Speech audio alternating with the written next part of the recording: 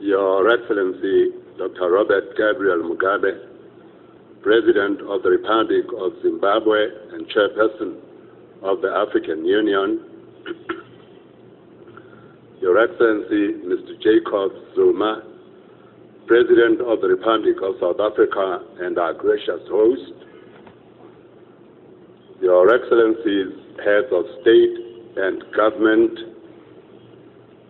Your Excellency, Dr. Nkosazana Dlamini Zuma, Chairperson of the African Union Commission, Your Excellencies, distinguished delegates,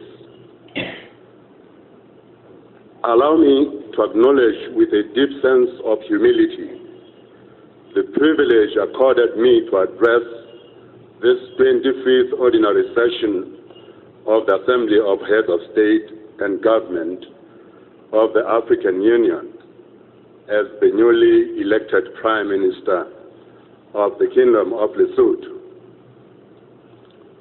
I wish to express my sincere gratitude to our host, His Excellency President Jacob Zuma, for the warm welcome and hospitality, as well as excellent facilities extended to me and my delegation since our arrival in South Africa, Lesotho's closest neighbor and a country with which Lesotho enjoys inextricable ties because of our history, our culture, and our geography.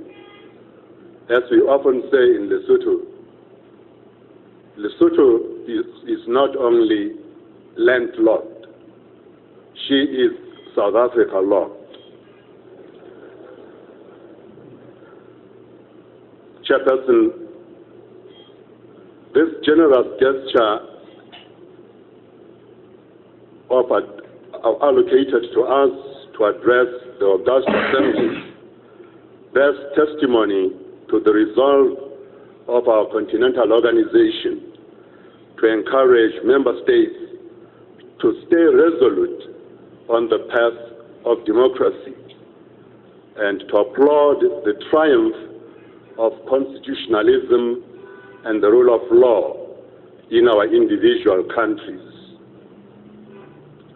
I've been democratically elected once more as Prime Minister of Lesotho, after serving more than 2 years as a member of the opposition in our National Assembly.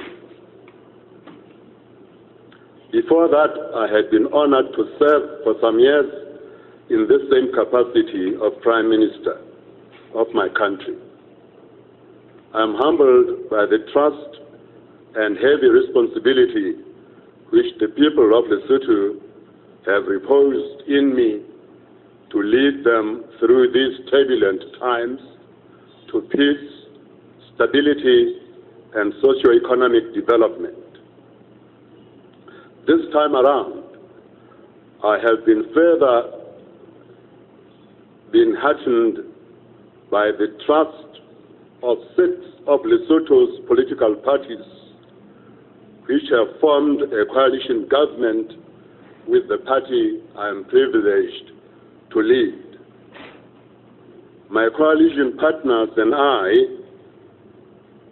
are painfully aware that Lesotho had been on the agenda of SADC for too long and for the wrong reasons.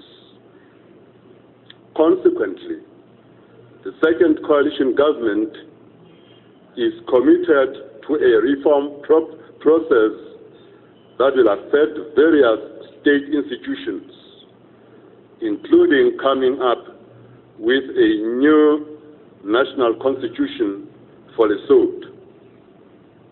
We are therefore pleased to invite member states of the AU to remain seized with this reform program and to extend the requisite support where necessary. Chairperson, I'm aware that Lesotho, I beg your pardon, I'll read that again. I'm aware that I joined this assembly of heads of state and government at a trying but interesting time. 2 years ago, at the milestone of 50 years since the establishment of our organization, you resolved to shed the image of Africa as a continent of conflicts, instability, and economic stagnation.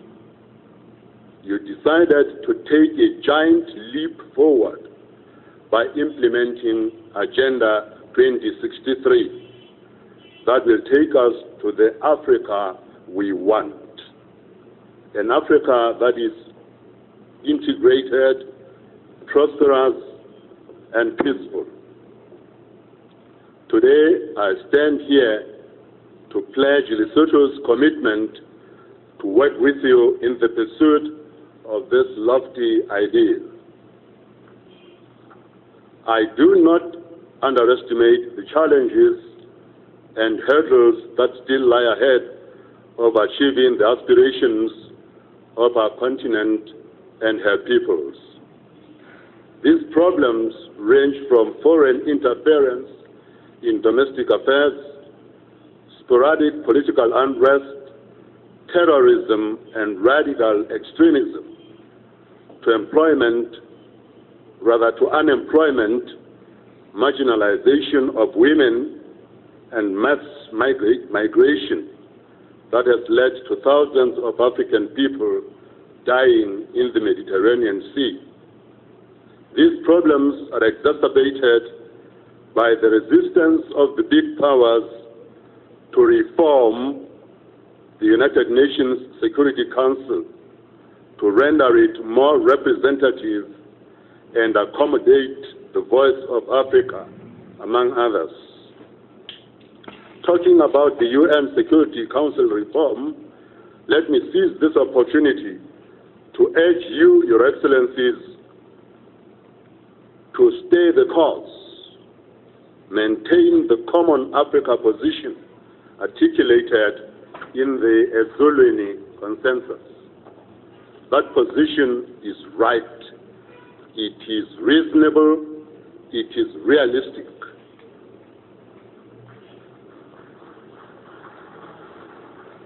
So let us not renege from it. The Americans say, if it ain't break, don't fix it. Agenda 2063 must succeed in achieving its objectives. But to succeed, it demands from us transformational leadership and strong political commitment. During this session, hopefully, we shall be adopting the implementation plan of Agenda 2063 for the next 10 years.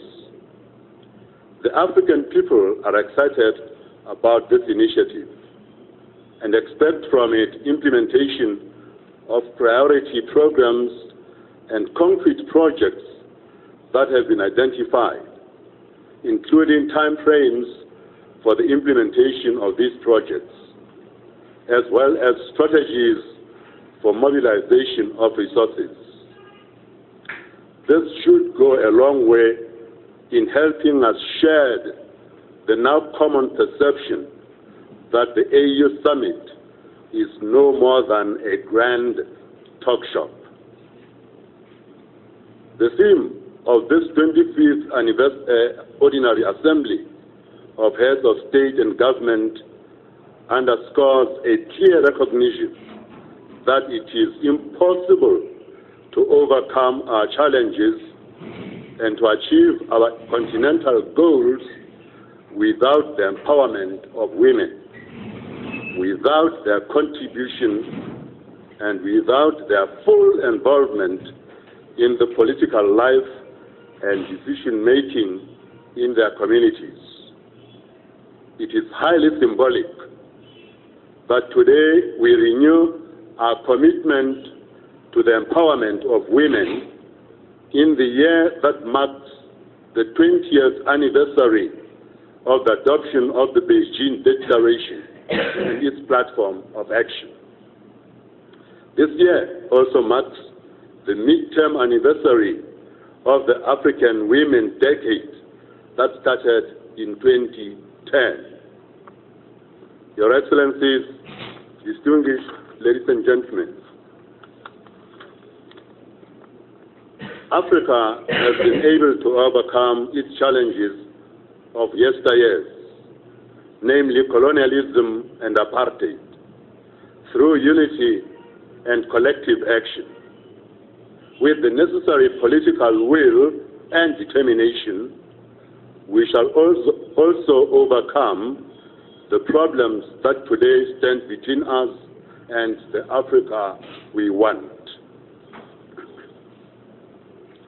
One of these is the remaining bastion of colonialism in Western Sahara, where the Sahrawi people are still denied their right to self-determination and independence. Africa is not free as long as the Sahrawi people still languish in colonialism. We must place new urgency on the political emancipation of Western Sahara.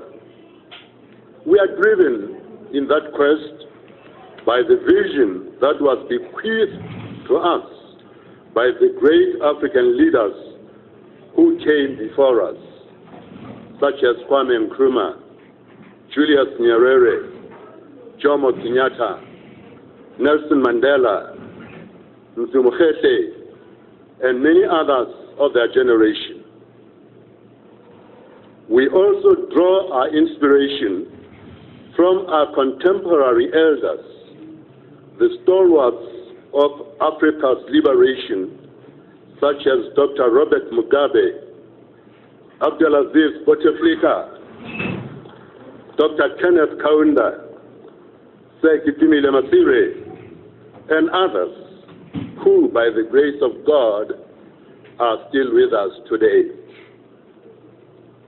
Chairperson, I cannot conclude without paying a deserving tribute to the countries of our sub-region, SADC, for standing with Lesotho through a difficult time and for making sacrifices in order to help us conduct free and fair elections in February this year. I also wish to thank the African Union, our continental organization, for sending a team led by former Prime Minister of Kenya, Dr. Raila Odinga, to observe our elections. I know that our success is also your success. We thank you most heartily. Allow me once again to reaffirm the commitment of the new government of Lesotho to work closely with you and all member states of our continental organization in realizing the unity, solidarity, cohesion, cooperation, and development of our peoples. In conclusion, Your Excellencies, and as those wonderful boys and girls reminded us this afternoon in the African Union, let us make Africa the tree of life, our pride and our hope at the break of dawn. Let us give the best we have for Africa by defeating in our time the great challenges facing our peoples. I thank you. God bless Africa.